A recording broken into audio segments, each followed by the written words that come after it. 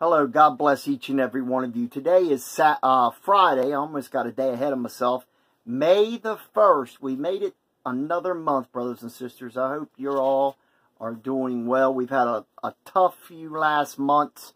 And hopefully things are just hopefully going to start breaking out soon.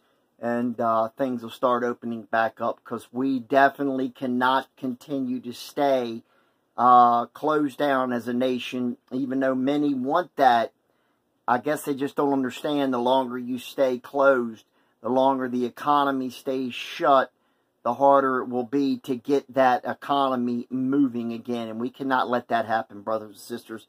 I want to talk about something today that actually we're seeing a lot of. But I want to read some scripture first. This is Matthew chapter 7. Matthew's one of my favorite books of the Bible. Actually, Matthew, Mark, Luke, and John, what they call the four Gospels of Jesus Christ, are absolutely phenomenal. Absolutely phenomenal. I always tell people, listen, if you do not have it in you to read the whole Bible, the 66 books of the Bible, from Genesis to Revelations, which I've read several times, actually, front to back, and so forth, I always tell people, man, listen, at least read Matthew, Mark, Luke, and John. If you're just not going to read anything else in the Bible, and you can't do it for whatever reason, and I don't know why you would have any other reason, you should be able to read the Bible, but whatever, okay?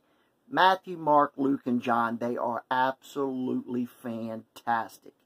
Matthew chapter 7, we're going to start with verse 15. We're going to read just a few verses. So if you got your Bibles, this is King James Version. And it starts with 15, chapter 7.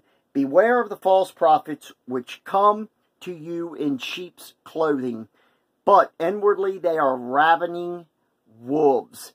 16, ye shall know them by their fruits. Do men gather grapes of thorns, or figs of thistles?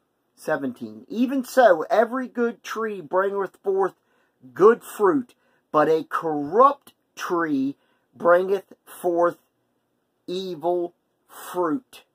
18. A good tree cannot bring forth evil fruit, neither can a corrupt tree bring forth good fruit. And it continues on from there, but we're going to stop there because I've only got a few minutes with my video. And that was chapter 7, Matthew chapter 7, and it starts in verse 15, and I read down through verse 18, but it does continue onward for a little bit. And that's Jesus Christ speaking. It is in red, and whenever you see red in the Holy Bible, that is where Christ is actually speaking. As you can see here, that is where Jesus is actually speaking. You have to ignore all my little marks and writings. I write a lot in my Bible, but that's just me. Anyways, okay. So it says, you will know them by their fruits. Now, I always like to try to take the Bible and correlate it with what's going on in the world today, because I try to differentiate my channel with the rest of the Christian content that's on YouTube, which is, it's wonderful, it's fabulous, don't get me wrong, but I don't see many channels specifically looking at the news, looking at the events, looking at the personalities that's in on the public stage today, especially the ones that love promoting themselves as Christians or love evoking the name God or Christian or prayer. And I always try to, use the Bible. I always try to look at, ye shall know them by their fruits. That is one thing I always look at, especially when someone on a public stage tries to tell me they're a Christian, but I look at their lifestyle and it screams otherwise. That's what Jesus is telling us here. Ye shall know them by their fruits. And that's also what he's saying. Beware of false prophets which come to you in sheep's clothing, but inwardly they are ravenous wolves. Now, okay, we see this today more than ever. And we see this a lot, sadly, within our politics today, because we have a president that is polarizing, to say the very least, to a lot of people on the Democratic left side. They simply cannot stand the man. So they will try to evoke the name God. They will try to evoke I'm praying, or they'll use the word Christian, Christianity, to try to make themselves look above and beyond that person. And that is not what God intends us to do. We are to love one another. It even says, Christ even tells us to love our enemies. So when you see people like the Speaker of the House, Nancy Pelosi, getting up on stage in front of her, in front of the media, and she says she's praying for the president, or she evokes God on a consistent basis, or she loves evoking Christianity, but yet her lifestyle absolutely screams the opposite, that is, first and foremost, that is hypocrisy, but she is not bearing good fruit of no kind because of the lifestyle that she leads. Not only the lifestyle that she leads, I'm talking not just her, I'm talking, I'm taking a broad brush over Washington, D.C., and not only that, our political group within the United States as a whole that do this. She's not the only one that does this, but they love evoking the name God and Christian and prayer and so forth and so on, because, like I said, they think it makes them beyond approach. They think you can't dig into them. You can't look into them, what they say, because they are a Christian, or they pray to God, or just whatever. You know, they love going down that path, and in a way that is false prophecy. If you look at it through what Christ says here in the book of Matthew, because they're misleading you, okay? And I'll give you several examples, but I'm going to give you one main example that I've used on this channel a myriad of times, and that is abortion. People like the Speaker of the House and many other Democrats on the left that love evoking God, that love evoking the name Christian or Christianity, that use the word prayer, they are heavily into Planned Parenthood and their support of abortion in these United States of America. They must have missed the whole thou shalt not kill. You know, that part, that whole thing, you know, that little thing that's in the Bible, it's called the 10 Commandments from God. You know, the ones that God gave Moses on the mount that came down. You know, those 10 Commandments. Thou shalt not kill. I don't know what you consider abortion. If you're watching me, I don't know what you consider that. But as far as I'm concerned, that is killing. And if you support that, and not only support it, but vehemently support it, now, you know, you're not bearing good fruit. You cannot get up on a public stage and claim you're a Christian. I don't care you know, what you may think or may say, but you can't get up on a stage and claim something like that when you support that. Not only that, the myriad of perversions and abominations that they wrap their arms around and praise and glorify. This is the same thing that God destroyed Sodom and Gomorrah for, that we are seeing today within these United States of America. But yet I don't want to get off on that. I just want to talk about these public figures that consistently want to evoke the name God because they think that that'll make them better than the president.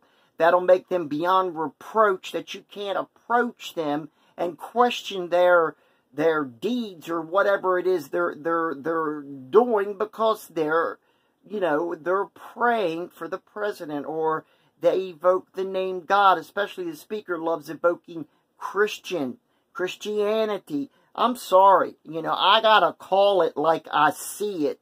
If you stand up and you applaud late-term abortion bills being passed in January of 2019 in New York, and absolutely giddy, I mean, not only applauding, but absolutely giddy over the passing of this most vile, disgusting, evil bill If you're absolutely giddy over that, as many in the left, and especially the speaker was in January of 2019, I'm sorry. I gotta call it like I see it. Okay, you are not bearing good fruit. You're bearing evil fruit. And you are a hypocrite of the highest of orders. And we know what Jesus says about hypocrisy, do we not? Remember what he said about the Sadducees in the temple praying out the loudest, or being out on the street corner praying the loudest. They wasn't doing that for the glory of God. No, they were doing it for their own glorification. So people would look at them and say, oh, wow, look at so-and-so. They are so close with God. They're praying.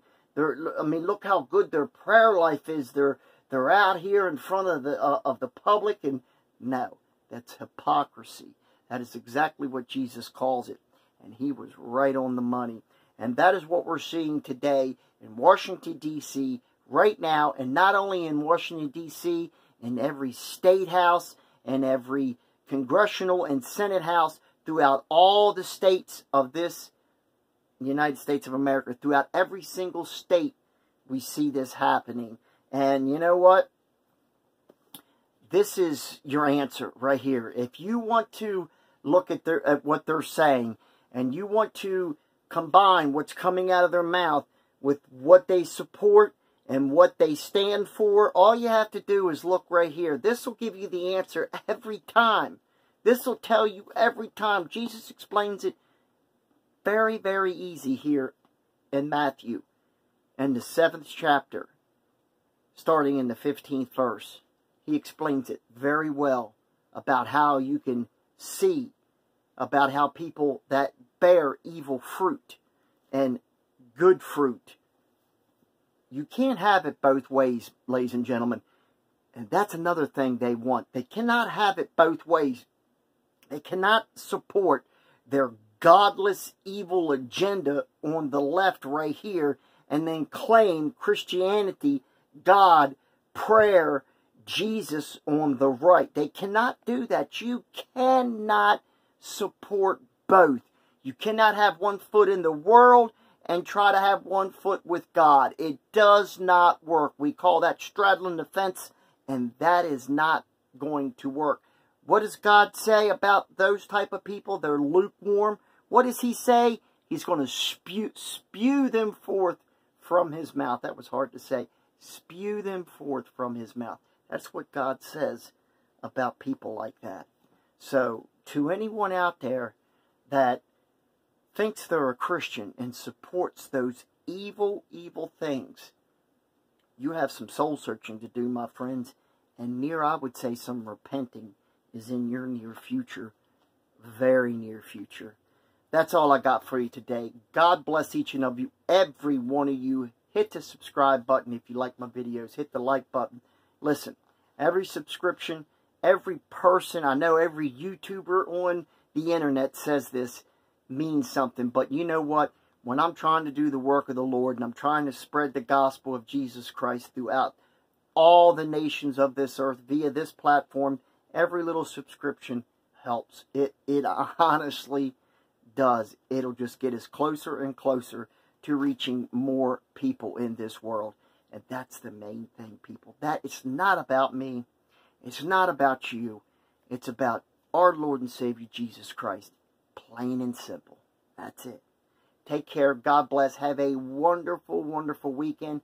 Stay safe. Pray for the president. Pray for our nation. And most importantly, pray for each other. Take care. God bless and have a wonderful evening. Bye-bye.